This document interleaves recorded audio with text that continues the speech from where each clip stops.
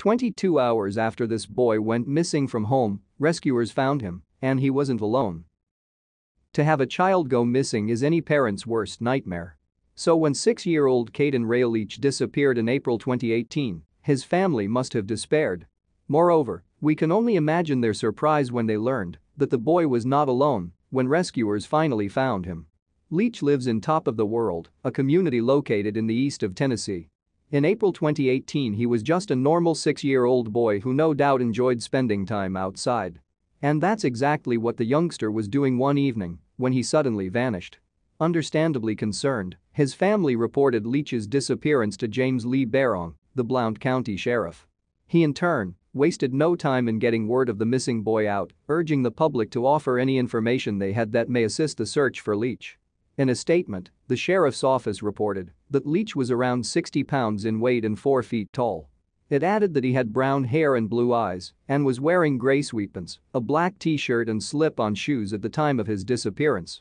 Without a coat, Leach had no means of keeping warm once darkness fell. So, needless to say, time was of the essence. As a result, the police officer called in an Army Black Hawk helicopter to help with the search. A number of ground searches were also orchestrated, some of which were organized by the local community. Word of Leach's disappearance spread rapidly when the Blount County EMS distributed an iPause message about the boy. And many recipients simply felt that they couldn't sit back and do nothing when a child's life hung in the balance. Speaking to WVLT in April 2018, search volunteer Brandon Parrish explained, "We're a very tight community.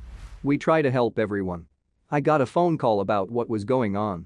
I was coming up the mountain from work and just shot straight over and did everything I could to help." In addition, lots of volunteers found each other through the neighborhood app Nextdoor. And even though some individuals couldn't join the search themselves, they rallied around to help in whatever way that they could. For instance, Megan Kessler took it upon herself to keep other volunteers fed and watered. "We knew it was going to be a long night," she explained. "We brought coffee, chili, whatever they needed. We wanted to make sure we could supply it. They wouldn't let us search, so we did what we could." Meanwhile, a Facebook post containing a photograph of Leach's Tennessee endangered child alert was shared by WBIR Channel 10. And not long afterwards, the update had been reposted more than 2,000 times and garnered over 350 reactions. So, needless to say, pretty much the whole community had come together in search of Leach. But, despite everyone's best efforts, the overnight search proved fruitless. Nonetheless, the band of volunteers vowed that they would not abandon their efforts. Consequently, they resumed their search the very next day. They focused their energies on the area that was within a half-mile radius of Leach's home. But given the rural nature of some of the landscape, finding the 6-year-old was not going to be an easy task. Thankfully, though, the volunteers and first responders' perseverance paid off. Because, by searching off the beaten track, they finally found Leach. In fact, he came wandering right up to them in a stretch of woods. And to their surprise, he was not alone. It turned out that Leach had been with his dog Chula all along. And, ever the faithful pet, the animal had done its best to keep the child as safe as possible. The dog growled at the rescuers when they approached Kaydon, so the dog is a protector, BCSO Chief Deputy Jeff French explained. Now that they had located Leach, rescuers turned their attention to ensuring that he recovered from his ordeal. And according to volunteer Parrish, the youngster didn't seem in a good way when they found him. In fact, he was cold and purple. Recalling the first interactions that rescuers had with Leach, Parrish revealed, "We asked him if he was okay, how he was feeling. He said, 'Very cold.' We said, 'We're going to get you down to safety,' and he started telling us his address, where he lived.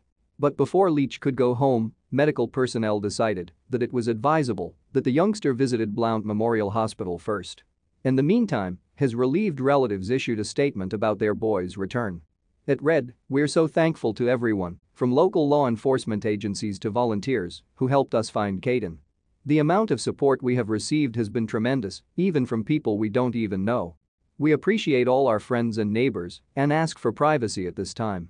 News of Leach's return was also met with celebration online. "So glad he was found safe," one well-wisher wrote on Facebook. "Had the little guy on my mind since I found out he was lost.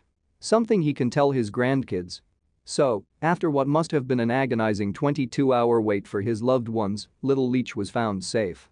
And although no family should have to endure the horrible experience of having a child go missing, Perhaps it came as some comfort to them that the boy was never alone. In fact, he had his best friend Chula by his side the whole time. Thank you for watching this fantastic story. Please tap one of the 2 videos on your screen for another amazing Wonder Stories.